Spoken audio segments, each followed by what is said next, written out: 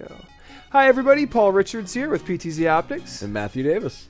And today we're talking, it's vlog number 26, we're talking about digital signage and 24/7 live streaming. Yeah, it's been a fun concept. I think both Paul and I have felt it's important, and we both have kind of tried to drive forward and test and see what we can do. Okay, so today we're going to start with the computer. You need a computer, obviously. You need a streaming box to get this done.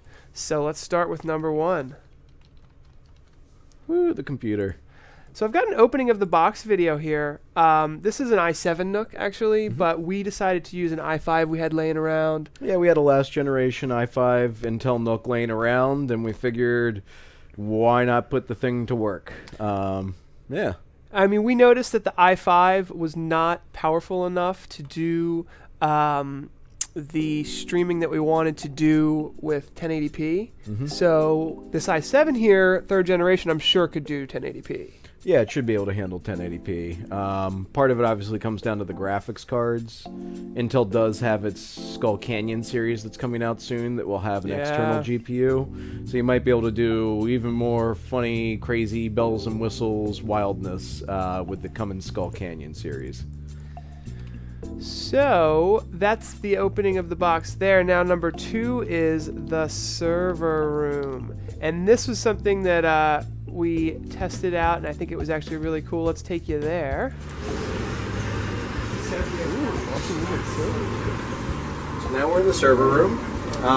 And up here we've got our 24/7 live streaming PC, which is a last generation Intel NUC. This is currently behind our firewall. Yet again, if you can stream out to YouTube Live, you shouldn't need to do anything special in your firewall to accommodate this. Other than that, we're just going through the router provided by Comcast. So if we were to take a look at where... So before we take you to number three, which is coming up very shortly, so you saw the server room, we showed them the computer, we have Log Me In on that computer, so that was a great idea, Matt. So just remotely manage it. Yeah, doesn't need a display, doesn't really need anything. If you don't have Log Me In, you could use TeamViewer.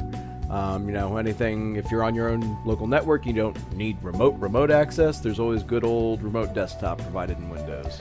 So before we take them into the lobby where we have the digital signage streaming, let's show the connection diagram here. Okay, so basically what we have going on, we'll start with the streaming PC side on the left. We have the streaming PC connected to one of our switches. You know, we obviously have other computers on that same switch. We're then going through our firewall, out to our router, and then out to YouTube Live servers. What we're then able to do is either pull this content down back into our office for a local display, or pump it out to any mobile device or anything out in the real world. Now, Matt, you were talking about the bandwidth a little bit. We're streaming in 720p. It's 2.5 megabits. And then we're taking the video back from YouTube to our smart TV. Yeah, so for a lot of organizations, you know, bandwidth could be of concern. As a little side note on that, though, I would throw out that having devices watching your live stream or your content on YouTube can only be good for your SEO on that.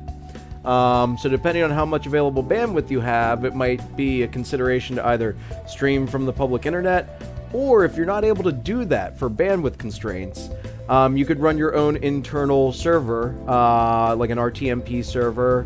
Unreal Media Server is a prime example of that. And then you could redistribute locally just using IP decoders in the office, as well as streaming out to YouTube Live at the same time. Yes, I mean, you can't get around streaming out, but you can obviously... Well, you can. Yeah, you could eliminate your need for this content to be just, you know, pumped out to the outside world and then brought back into your facility if bandwidth was an issue. But really, that's what's exciting to me, because now we're really doing two things. You know, we're advertising, we're marketing, we're streaming our content, and we have internal digital signage. This is just a simplified version of thinking about this, where laptops on your network around the world, smart TVs around the world. Yep. And then one of the questions we got from our last video, they said, well, what if you want multiple channels? Because that's one of the big things that digital signage servers provide, is, you know, the ability to have this channel, that channel, one for the lunchroom, one for the library. you would just add in a second streaming PC. That's exactly right. Cool. Well, I guess it's time for number 3, which is the lobby. So let's take them there. Can now be applied. We can see it being used for something such as digital signage. So all we have here is a smart TV, and it has the YouTube application on it. So we leave this running 24 hours a day, 7 days a week, and it is literally just pulling from our live stream. Now that being said, if you wanted to be able, for power reasons, to turn off the display in the evenings, you could use an Apple TV, a Roku, the list kind of goes on and on about what you could use to pump this content. But the beauty here is we've essentially done live digital signage, we've got live streaming videos, we've got tweets, we've got our donation goals going on over here. It's a really nice way to do some pretty nifty content that people can pick up anywhere on a mobile device, or yet again, use for digital signage. Okay, and the last thing, nope, we don't need to go back there, is the final details. Network. Oh, network. Admin. Oh, there's an N there. There we go. So a couple of things that I just thought of while I was watching that, Matt, is we talked about we're using a smart TV. There is no Roku TV. There is no Apple TV, but there are benefits to having those devices. Yeah, so one of the things we briefly touched on was for that smart TV to actually show the channel appropriately, you have to navigate to that channel every time the TV gets turned off. That could be a problem for a lot of people, really inconvenient. So if you had a Roku box, an Apple TV, any box that really can do YouTube, you might want to think about putting that behind the display instead. That way you can turn off the display, you leave that box running 24/7 on whatever channel you've selected, and the only time you really need to touch it then is when you want to change the channel it's viewing. One of the things that we haven't hit on, though, and I did a little research myself and couldn't find a nice way to do this, so anybody out there who watches this and is willing to help, give me your information. Raspberry Pis. I tried using one for this. While it works great for pre-recorded content that's available in HTML5 via YouTube, it appears that YouTube Live is not yet HTML5, that it is still Flash. So as a result, I was not able to get this working on a Raspberry Pi. But yet again, anybody else out there who has some knowledge on this, maybe you can point me in the right direction of a way to get that working.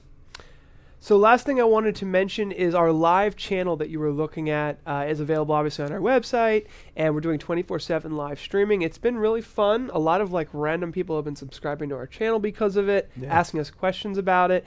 So for an advertising perspective, I definitely see a huge future in it. I wanted to mention the Twitter integration. Twitter, Instagram, and Facebook integration is also a big thing. We're using vMix Social. My hat is off to vMix with what they're doing with their live streaming software, because we thought, should we really be capturing a digital signage system and then streaming that, which potentially could also be another way of doing this. And we were thinking, well, yeah, maybe we do, because we want all these advanced features.